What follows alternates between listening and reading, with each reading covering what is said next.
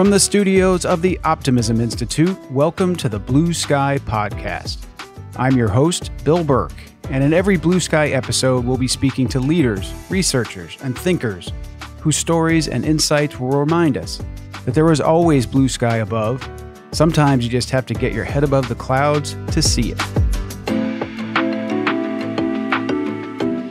Like so many of the people who come on this show, today's Blue Sky guest, Theodore R. Johnson, who also goes by Ted, comes to us with a remarkable personal story. As you'll soon hear, he grew up with a wide range of experiences as a black man in the South. Living in a white neighborhood while attending a primarily black church 3 to 4 times a week exposed him to people with a wide range of backgrounds and worldviews. Following high school, Ted enrolled in and graduated from a historically black college before joining the Navy. What he thought would be 4 years in the Navy turned into 20 as Ted climbed the ranks to become a commander. He was also a White House fellow during President Obama's first term and later became a speechwriter for the chairman of the Joint Chiefs of Staff.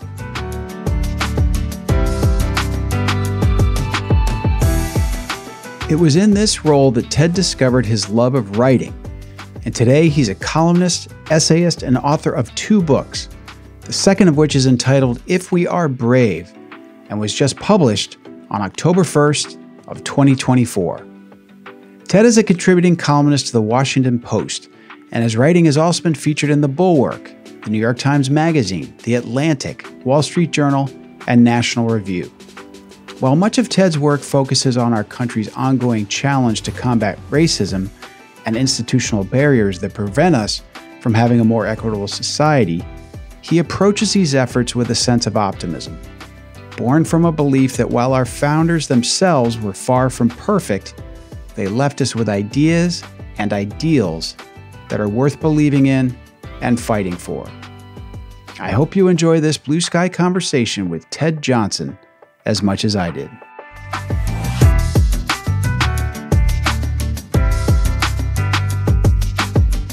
Ted Johnson, welcome to the Blue Sky Podcast. Thanks for having me. Good to be here. It's great to have you on. You're a remarkable person with an amazing background. We are going to get to your brand new book that dropped yesterday, October 1st. But first, I'd like us to learn a little bit more about you, your upbringing, how you came to the work that you're doing now. So could you tell us a little bit about where did you grow up and how did your upbringing influence the work that you've done since?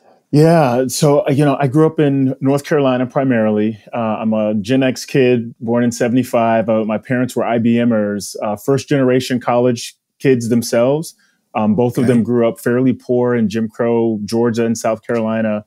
Wow. So for them to get middle-class jobs right out of college was a new experience, not just for them, but for sort of both sides of the family. Sure. And I was the first of 4 kids born into that union.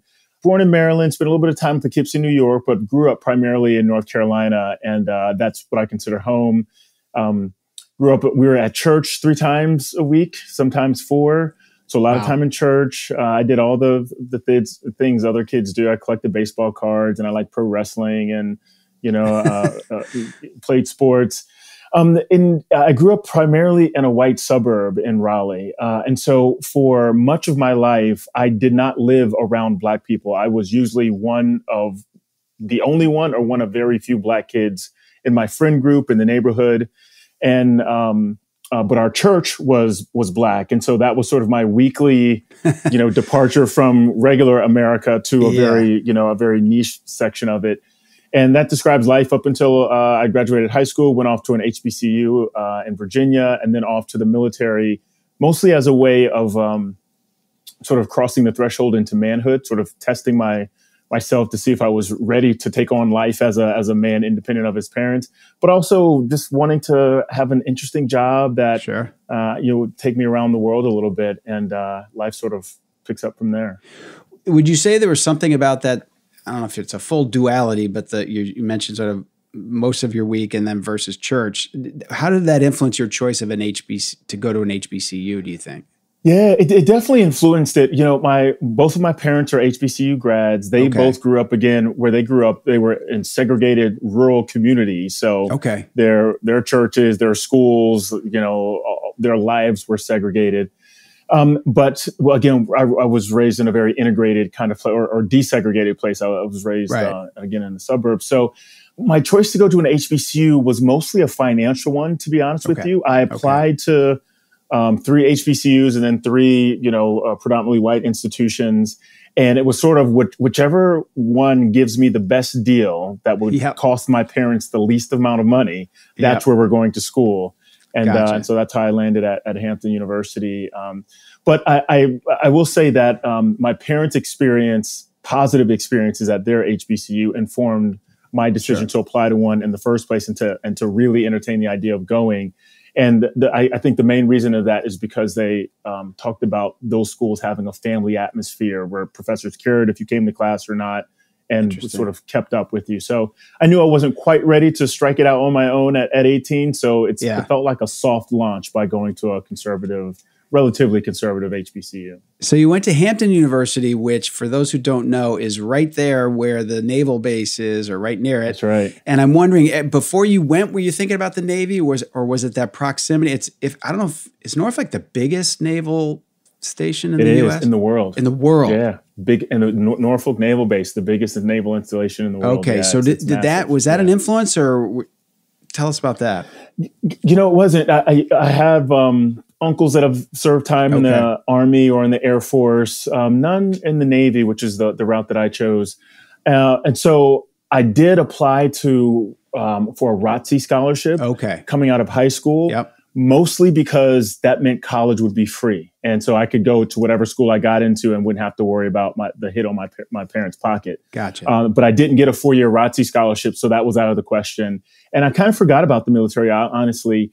And then while I was a freshman in college, my parents got a new neighbor in North Carolina who happened to be the officer in charge of the Navy recruiting district in Raleigh. And so when she found out they had a kid in college who was trying to figure out what he wanted to do with life, and as it turns out, this program that she told my parents about was specifically created to diversify the officer corps in the Navy. I didn't know this at the time. I didn't find that out till 10 years later. Interesting. But and so I was like a little golden nugget in the neighborhood for her, for this Navy program, and it was music to my ears.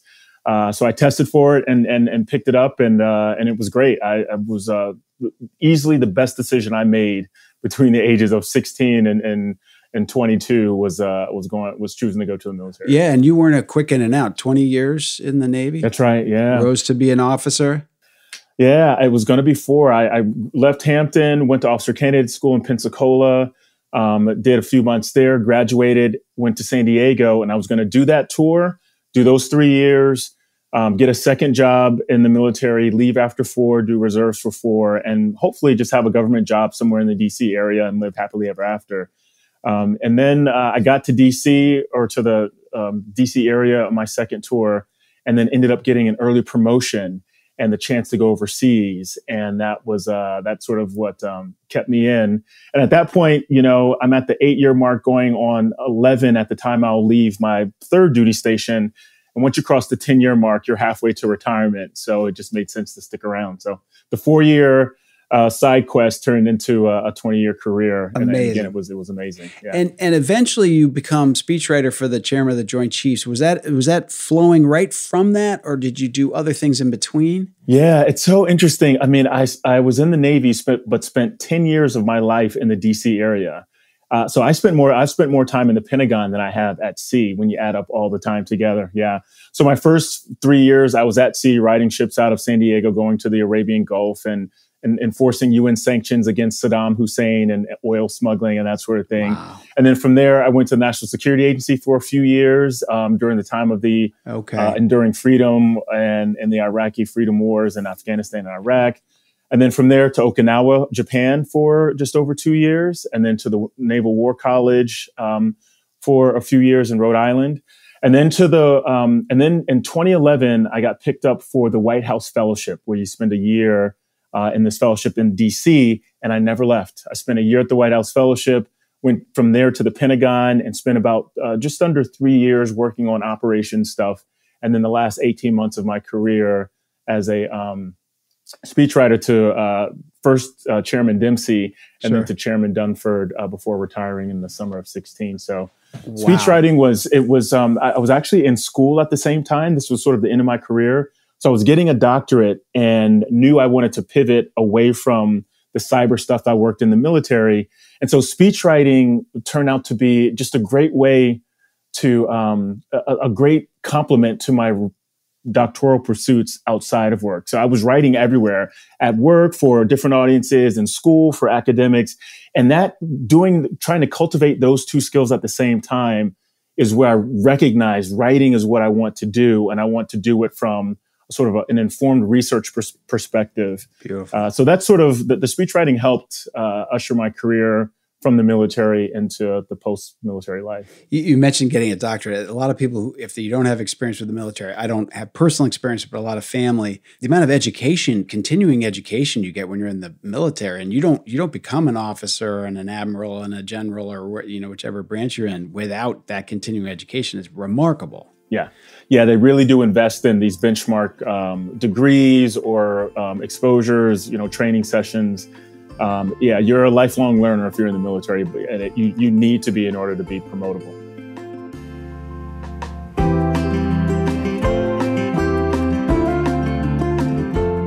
Ted Johnson's immediate family came a very long way, from his parents growing up poor in the Jim Crow South to their son's remarkable accomplishments at the highest levels of the U.S. military and government.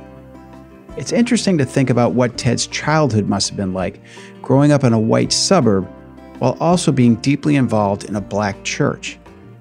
After attending Hampton University, he thrived in the Navy, and as opportunities kept coming his way, he didn't wind up retiring until he'd made it to 20 years of service. Getting back to our conversation, I wanted Ted to talk about his writing career. So you find a love for writing, you're clearly good at it, you've got the bug, and a lot of the writing you've done, and the two books we're going to talk about, the one you've already published and the one that's about to come out, the first one that's been published, When the Stars Begin to Fall, Overcoming Racism and Renewing the Promise of America. So you have chosen, and your next book, I believe, sort of picks up on some of these themes, you've chosen to write about racism in America, and from an angle where, and you correct me, but it feels like you're saying this is sort of, an original sin of this country. It's one of our biggest issues, but you come at it with a sense of optimism in that we are founded on the belief that we can be better. And, you're renewing the promise of America is in the title of your book. Is that a fair way of describing? And could you just tell us, and then how did you arrive on this was a subject you wanted to specialize in? Yeah, again, I think that captures the first book really well. I actually, my work generally pretty well. I'll tell you, it was the year that I spent as a White House fellow in 2012 was the year that Trayvon Martin was killed. And I've got 3 sons, black boys, dreadlocks, and darker skin. And so while I loved the military service, I was tired of moving every 2, 3, 4 years, and I wanted to sort of put roots down somewhere.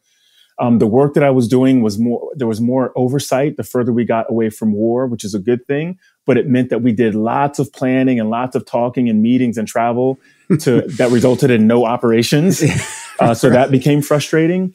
And then I was just less interested in what other nations were doing in cyberspace and more interested, again, after Trayvon Martin was killed, about just what kind of country we were going to have and what kind of nation I was going to leave to my kids. And so I wanted to focus my efforts on strengthening America from the inside instead of sort of being on the front lines or at least in the service and trying to protect it from external enemies. So that's sort of how I came to the race conversation, because I wanted to know, how could my kids live in the kind of America that we mythologize, and not the America that has had a little bit of a struggle living up to its promise. So that's directed my research and pushed me from focusing on cyber stuff in the military to thinking more about race and participatory democracy. Because of your upbringing and then the time in the Navy, I'm curious about this. The military in this country sometimes gets criticized, but often gets credit for being better than other institutions in terms of integrating.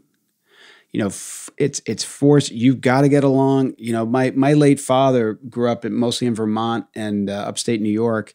First shook hands with a black person at basic training for Korea.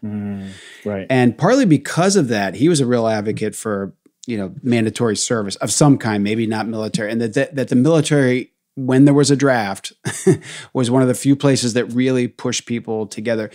Can you give us a sense of what you saw in the Navy versus civilian life in terms of racism and how race was dealt with? Yeah, I mean, the military is a microcosm of the broader society. So, but I think what the military does much better than almost anywhere else in society, except maybe public school, is to put, and I think it does this better than public school actually, is to put people from different places in a place together where their success and sometimes their very lives are dependent on people that don't look like them, that didn't grow up like them. Right. And so it's not that it sort of microwaves brotherhood and kinship and solidarity. It's the exposure to people in ways that don't prime the thing that makes you different. So you're primed because you're all in the same uniform to believe that you're pretty much all on the same team. You want the same things out of life. Yes. You're not each other's enemy. And so differences in religion or what region you're from or the color of your skin or your ethnicity become less important in sort of overall because you're all in the unit together, or you're sort of all working towards the same task. And that exposure under these constructive circumstances is what cultivates the kind of solidarity I think we want to see in the broader society. The last thing I'll say on this, though, is what research has shown from World War II forward is that all of the benefits gained from being exposed to people who are different from you, different politics, et cetera, when you are removed from that environment, say you leave the military and go back to your home community, it only takes a year or two to readapt the values of the place where you came from. Yep. And begin to lose the practices and exercises, beliefs and stuff of where you were.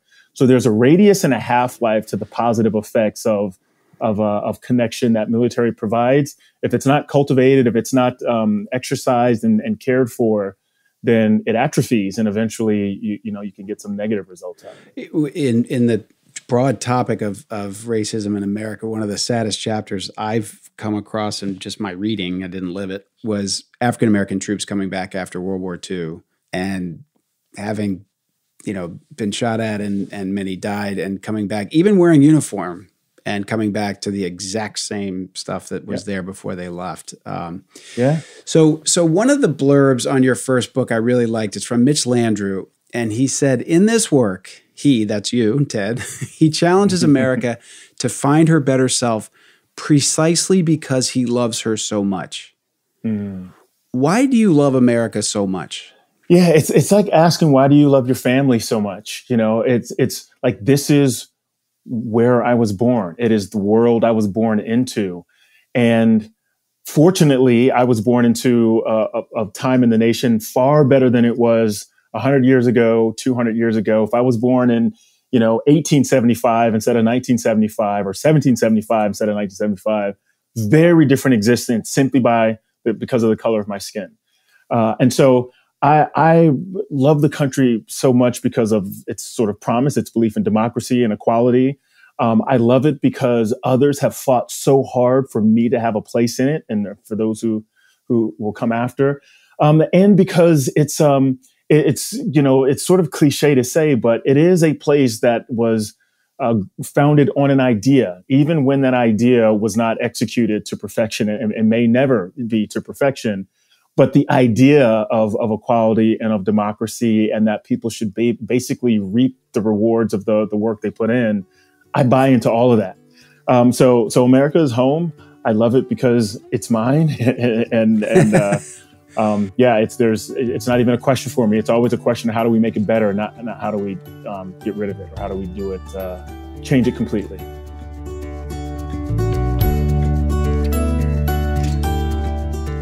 It's interesting to hear Ted's take on the military's ability to integrate people with different backgrounds and ethnicities. He says that there, you're exposed to people in ways that don't prime the way you're different. And despite our many challenges as a country, many about which Ted himself writes, he still loves America and remains optimistic about our future. More than anything, he buys into what he calls the idea of America and embraces the challenge of thinking about how we might make it better. Now, back to my blue sky conversation with Ted Johnson.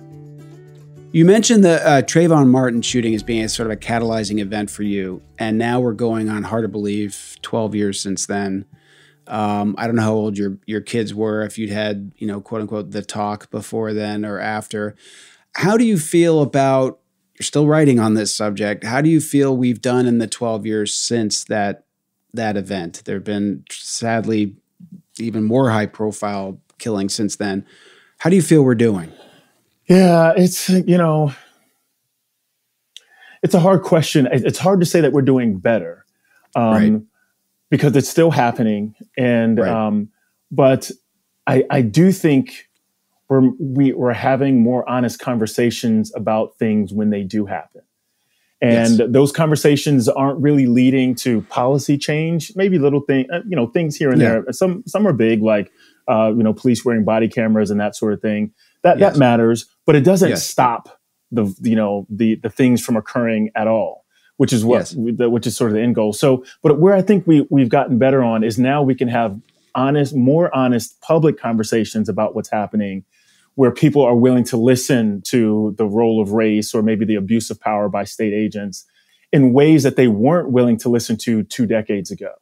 And so it's almost unfortunate that the very public nature of these killings, especially between Black men and armed policemen, is that it has created a conversation that is more expansive and I think more honest than with more people than it was 2 or 3 decades ago. No doubt. I would agree with you. We also, I think, though, sort of thrash around as a country. I think about DEI. Mm-hmm. So I first heard the term, I was on a hospital board, and it was after George Floyd. And, we had always talked about diversity, but the EI part wasn't.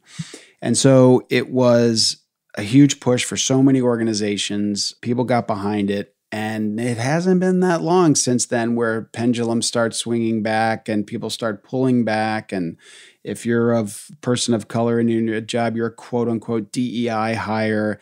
Where do you come out, Ted, as someone who has studied this, lived this, writes about these general subjects? Where do you come out on this whole sort of, DEI is the term. Right.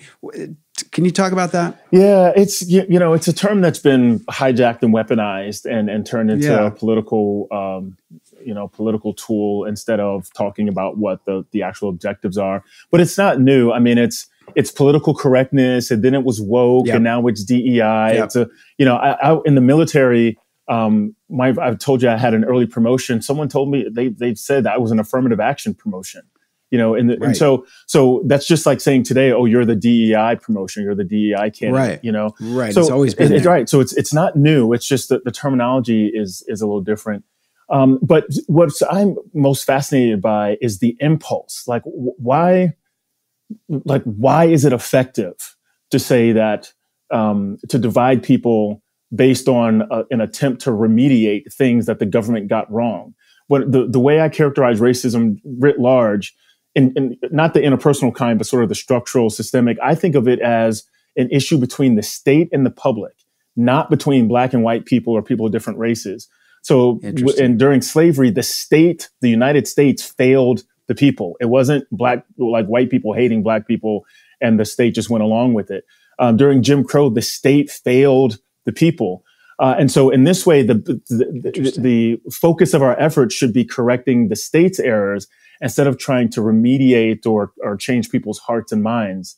That's the work of pastors and psychologists and therapists and stuff for in the policy world, and sort of being good neighbors is just to ensure we all work under a set of just laws and set of fair norms and get, and sort of able to get along in this big diverse society together. But as soon as someone's a DEI hire or an affirmative action, or they took my job or they're ruining my community, it starts to divide the people that can hold government accountable. And it essentially weakens the people's voice by turning our voices against one another, instead of sort of pulling them together and making demands of the state, which is what the Declaration and the Constitution are drafted in order to facilitate. Fascinating. Okay, so I want to push this a little bit because you just said some really interesting things about this being the government failing the people. So a lot of people listening to this, probably the vast majority, or at least majority, don't work in the government. Mm-hmm. So let's say you're listening to this and you run a business, or you're a senior person at a business, or up and coming in a business, whatever. What role do individual entities play? If I'm running a hospital, or I'm running, how would you advise, or what's your belief on how those people should think about these issues? Because the government is wherever it is today. How would you think about building an organization with this lens? Yeah, and I'm not a CEO. I'm not an organizational leader, but my general sense of it is that your companies should look like the people you serve, or the people you sell to, or your consumers, your voters, your constituents, your patients, your students. The institution should reflect the public that they serve. And so to the extent, if it's more difficult to hire people of a certain gender, or with certain language skills, or certain races, ethnicities, because of where you're located, or education requirements or pay issues, I think institutions, corporations that are most interested in doing the most good and offering the best product should take extra steps to ensure that their corporations, or again, their people, look like the public that they're trying to serve. And you do that because there are just there's cultural intelligence, there's a sort of gender intelligence. Like, I'm not the person to design what a woman's bathroom should look like, Right. and it's not that I'm incapable, but there's an experiential factor that I don't have that they do, which maybe it means we should have women on our team if we're going to be in the business of designing bathrooms. And so if that means you have to work harder to hire women, and you have to pay them a little more to retain good talent, so be it, because the product is better on the other side anyway. Instead of the model of like, hire the people you're most comfortable working with, and then shoving bad product down people's throats, and then saying, well, this is the only one on the market, so take it or leave it. But it's not our problem to fix it. So that's sort of how I see it. Institutions that look like they're public are able to tailor their product to that public, and that makes everything the whole thing more effective and more efficient. Such a simple but right way to put it, I think. And this, you mentioned affirmative action, and this podcast is generally a sort of politics-free zone, election-free zone, but I have to dip into something where one thing that happened, I think, particularly after George Floyd, at least for me personally, extremely privileged white guy, was understanding that. And privilege is another one of those words that's been misappropriated, but stopping to understand the breaks that I've had, and really understand them and really appreciate them. And I'll just say who said it. It was Michelle Obama at a recent convention. And she used the phrase, and I'll get this mostly right, I think, the affirmative action of generational wealth. Right. And it was such a smart way to put it, I thought, because so many of us, I'll speak for white people, so many people of privilege have, DEI hire, affirmative action. And it's like, wait a second, didn't your old man go to this college? Like, can we just acknowledge that a lot of us got all kinds of breaks that didn't fall under the traditional affirmative action umbrella, but that's kind of what they were. And I think the more we can do that on all sides of these issues, just say, time out. You know what? Yeah, I worked really hard. That's part of how I got ahead. But I was way ahead of the game because of the affirmative action that I experienced. Does that ring true to you? No, I think so. It's like, it's only affirmative action when it doesn't happen to you. If you got in because of nepotism, well, that's not affirmative action. That's just having a good network. If you got in because you're a great handball player, or, you row well, that's not affirmative action. That's because I have an athletic talent. So it's only affirmative action when it's the thing they can't achieve, which is like a historical experience attached to your race or gender or ethnicity. And it's not wrong in my view, when institutions try to correct that. And so it's interesting. I know this is politics free zone, but the counter maxim to Obama's sort of, the affirmative action of generational wealth is George Bush's the soft bigotry of low expectations. Yes. And so it's well, if they just work harder, if we just expected more of our kids, then they'll meet that standard. And so it's the same issue that the two sides are talking about, but the framing of it is completely different. Yes. And the framing of it matters a lot. And that's frankly where I spend a lot of my writing on race and democracy. It's not to try to convert people on whether the United States is evil or genuinely good. It's just sort of, there's a set of realities in the world. And if we really want to live up to the promise of our country, we have to address the parts of our reality that prevent us from doing so. And race, in my view, is if you want to know where the United States is failing most, even if we're doing better relatively than most other nations, find out where the largest disparities are on a racial dimension, right, whether it's class or housing or, military service, whatever it is. If there's a massive racial disparity, then there's probably a structural social issue that needs to be addressed. And race is an indicator of it instead of racism being the driver of every disparity that we see. I just don't see it that way. I see it more as a sort of a faulty system that produces disparate results that needs correcting instead of a faulty people with, evil views of each other that need to be, fenced in or better constrained. It's a really interesting distinction from the way a lot of people talk about this subject, I think, Ted. And I think, too, it gives an opportunity to not have everybody start the conversation on the defensive. Right. As individuals. Absolutely. Or it's, we have great founding documents, but Thomas Jefferson had slaves. It's like, okay. But let's talk about the founding documents. Let's talk about what this country is supposed to be and continue to try to form a more perfect union. And my sense is that's kind of what drives your work. That's right. Yeah. We can take the founders' ideas or the systems they set up and try to improve on them or perfect them.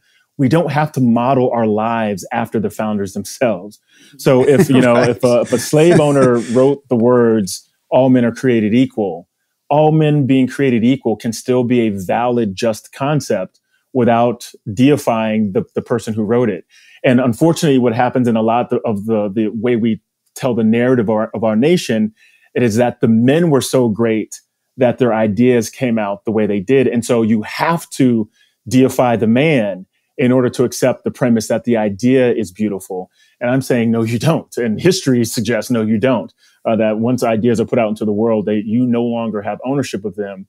And I don't think any American alive should think that emulating the founders to the nth degree today is the way to ensure perfection tomorrow. But taking the ideas that they codified in the Declaration and in the Constitution and so forth, and then trying to make those laws, that's sort of instructions on how government works, applied to our challenges today, and solve it for us and posterity, instead of trying to recapture some form of glory of flawed people. Yeah, deeply flawed men could still have left us with great ideals. Absolutely, that's right. That, it seems, is what you embrace.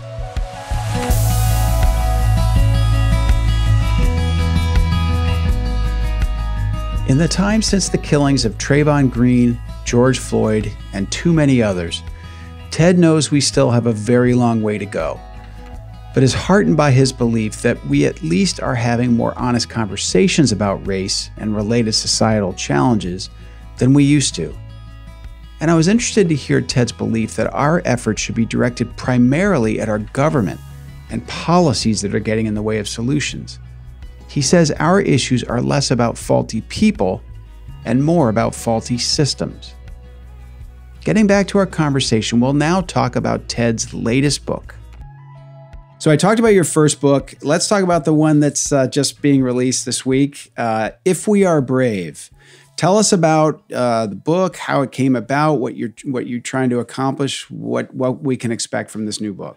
Yeah, it's If We Are Brave, Essays from Black Americana. And what it really tries to do is have the national conversation on race from the perspective of like this Black dude from the South, from the military, from HBCUs, from the Black church, this person with a set of experiences who's approaching the conversation on race in America from a place of optimism, a place of pragmatism, and even a place of patriotism, but also being very honest and realistic about what it is like to be Black in America, even in the places where we think we've rubbed out most of racism's worst effects, like in universities, in the military.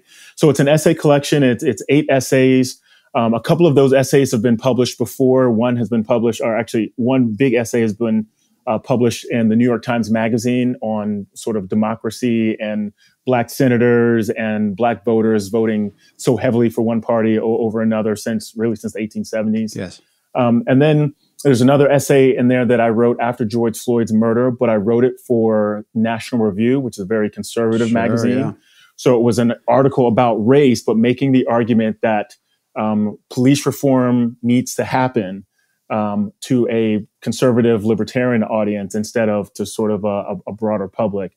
And then there are other essays that, talk about experiences in the military that are reflections on, old arguments or older arguments from Du Bois, not old arguments, they're still very good ones, but from folks like Du Bois and Richard Wright and Booker T. Washington.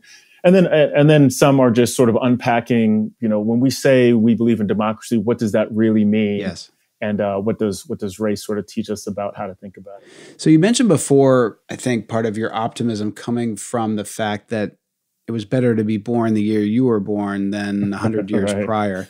Where else, if anywhere, does your optimism come from? Because it could be I had the privilege of meeting and then later having on my show Latasha Brown of Black Voters Matter, just a really incredible person. And she's talking to us about these really challenging things, but like with this smile on her face. And I finally said, how are you so optimistic? And one of the first things she said, I'm the product of optimism. Yes. If it weren't for my parents' optimism, and you're nodding your head. Does that resonate with you? It does. 100%. Given the life that I've lived, who am I to be pessimistic about the future of the country when the folks that are responsible for me being here under much worse circumstances still manage to hold out hope that life would be better for their kids or their grandkids. Right. I mean, my name is Theodore Roosevelt Johnson III, which means my grandfather was named after Teddy Roosevelt. Your grandfather? My grandfather in 1918, I think it was the year after Roosevelt died or the year he died, something like that. Because Roosevelt, one of the first acts he did after becoming president was to invite Booker T. Washington, a Black man, to dine with the first family. It was a big deal. Huge deal. And so my great-grandparents named my grandfather after the president. So that's like, if they had enough faith to believe maybe one day, we will be so audacious as to name our poor Black baby in Deep South Carolina in 1918 after the sitting rich millionaire president from New York, because the equality symbolized at that dinner is something we believe will one day be attained, was worth marking, on our son's birth certificate and on his being. And I've met President Obama, I've met President Clinton and Bush, and I've met Kamala Harris. The journey of my name requires a belief in the sort of promise of the country. It's just too core to my family story here. So I absolutely agree with her. I get it. I am the product of optimism, and I absolutely intend to pass it on. And then the second part of this is I'm not going anywhere. I was born here. God willing, I'll die here. And so I believe that this place I call home can be better. And I believe in the promise of the country. I believe that even if we never become the more perfect union, we can leave it better when we are gone than it was when we arrived.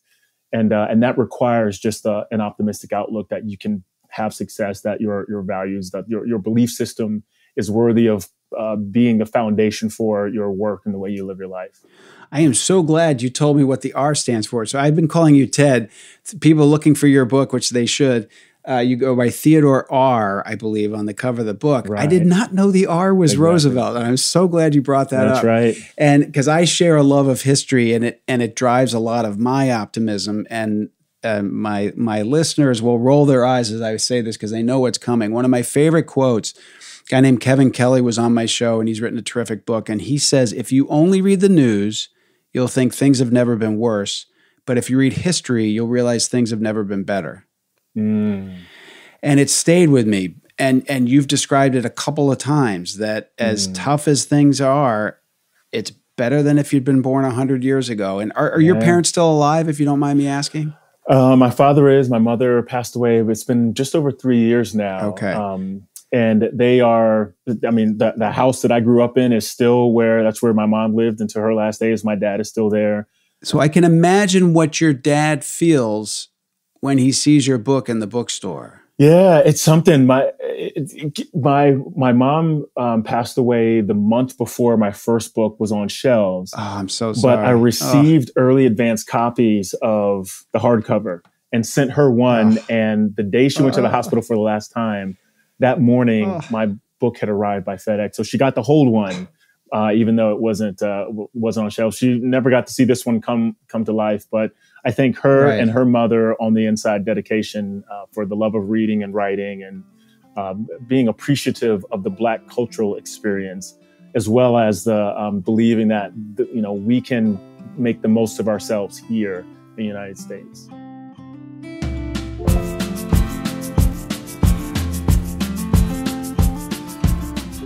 It was music to my ears to hear Ted say he's trying to approach our challenges around race from a place of optimism, pragmatism, and patriotism. And I was really struck when he said, "Who am I to be pessimistic about this country?" And as a history buff and fan of Teddy Roosevelt, you are likely able to hear just how blown away I was by the story of his great-grandparents naming their son Theodore Roosevelt Johnson, after President Roosevelt had invited Booker T. Washington to dine at the White House. Amazing. And now to my final segment with Ted Johnson.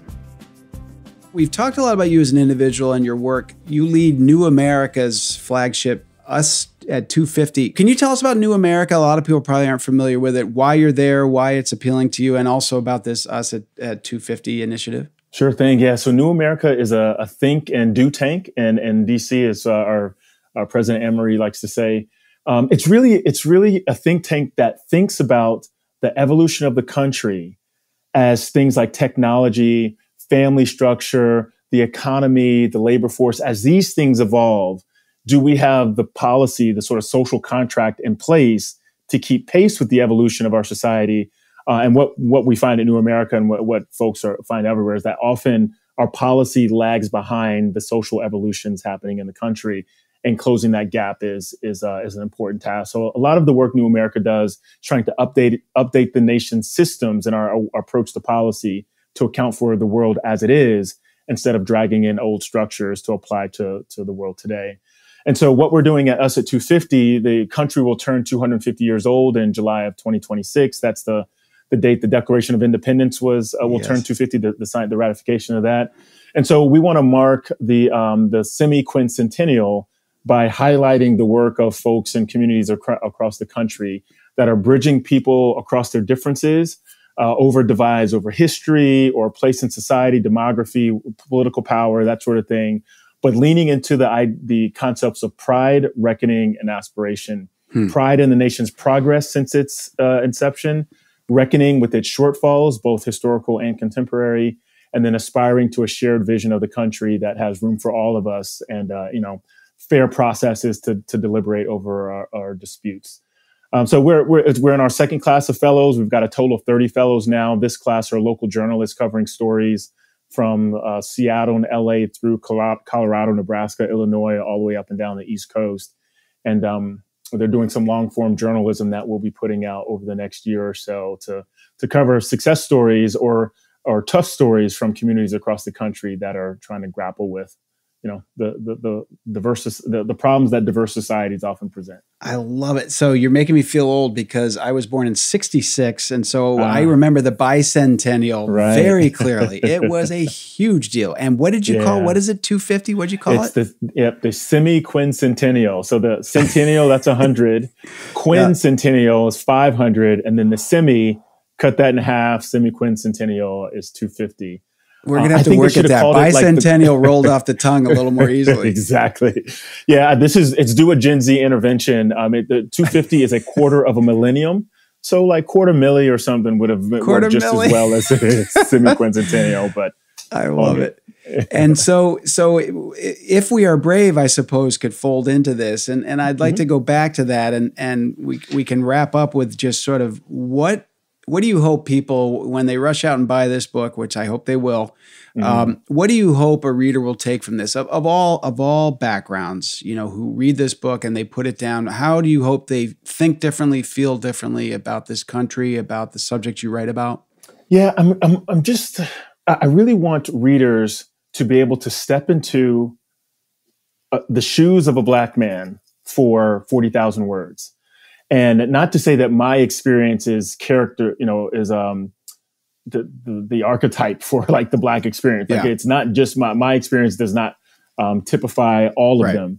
But a lot of times conversations we have about racism are complicated by the fact that we don't understand the other person's point of view. And so what I try to do here is engage in very big ideas that we're all familiar with, democracy and elections and police brutality and affirmative action, but do it from the point of view of how a person with my background thinks about these issues and hopes that we can actually resolve them to move forward. And so it's not a rant. It's not a policy recommendation. It's not angry, but it is very honest and doesn't pull any punches. And so in the same way that, white families in the 80s watched The Cosby Show, sure, it was funny and entertaining, but it was also interesting to see, is this what happens inside of a Black house? Right. Especially if you're from Iowa or somewhere and have never been into a Black person's home. And so in a way, I hope to walk people into this life experience in a way that once they leave it, they say, oh, now when people say, police are racist, I have a sense of what that means. It's not what I thought it meant. Yes. This is what they're saying. Yes. And I understand it better now because I took the journey with Ted to get there. Well, I have not read the book yet, and I can't wait to. And I encourage everyone to get out and buy it. And it's good. I promise it's good. I'm sure it is. and I don't want this to sound too trite, but just as your parents and grandparents would be proud of you, it's an interesting thought to think about what Theodore Roosevelt would think about you being named for him as an outcropping of or an outcome of his having Booker T. Washington of the White House. It's an incredible story.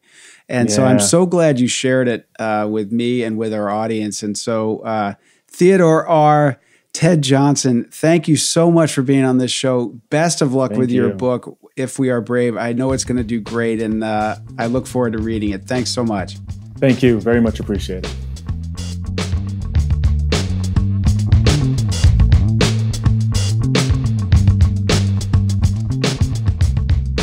Ted Johnson is a remarkable person.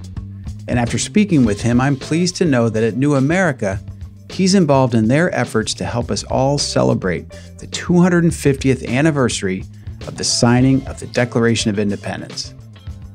And I think they've hit on 3 great ways for us to look back on our history, with pride, with reckoning, and with aspiration.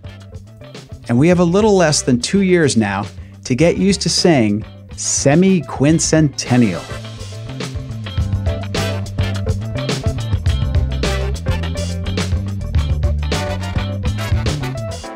I hope you enjoyed this Blue Sky conversation with Ted Johnson and that you'll check out his new book, If We Are Brave. And before you go, please take a minute to leave us a rating or review. These help us keep making our shows better, and they make it easier for new listeners to find us. While you're at it, you might want to subscribe to Blue Sky wherever you get your podcasts. Sign up for the Blue Sky Weekend newsletter at theoptimisminstitute.com and follow us on social media. This and all Blue Sky episodes are made possible by the incredible editing and mixing done by the team at Sound On Studios. You can learn more about their work at soundonstudios.com. All graphic design and cover art for Blue Sky and the Optimism Institute are provided by Crush Graphics, and that's Crush with a K. If you'd like to check out more of their fantastic work at crushgraphics.com. Until next time, I'm the founder of the Optimism Institute and host of Blue Sky, Bill Burke, and I thank you for listening.